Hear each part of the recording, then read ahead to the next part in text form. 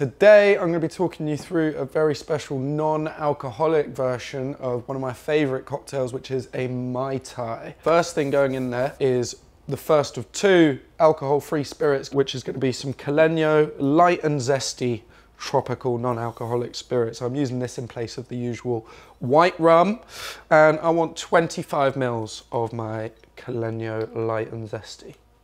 Now, in place of the dark rum that we would normally have in a Mai Tai, I've got the Caleño dark and spicy. And just like the first one, I want 25 mils of this. Right, next thing going in here is our all-important almond flavour, and that is going to come from our old friend orgeat. And I want a nice 20 mils of my orgeat.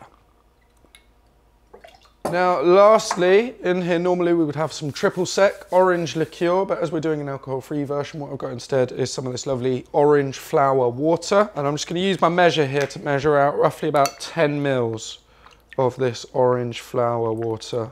And I'm going to add that. We want about 25 mils of lime juice. And I'm going to use my measure so that I get a nice exact 25 mils. And I'm just going to pop that in there with those other ingredients. Now we're ready to fill this up with cubed ice. Right up to the top, grab our big tin, pop it on, give it a big old smack to seal it. And we're going to give this a shake for roughly about kind of 10 to 15 seconds. Here we go. Fantastic. Now I'll pop that open.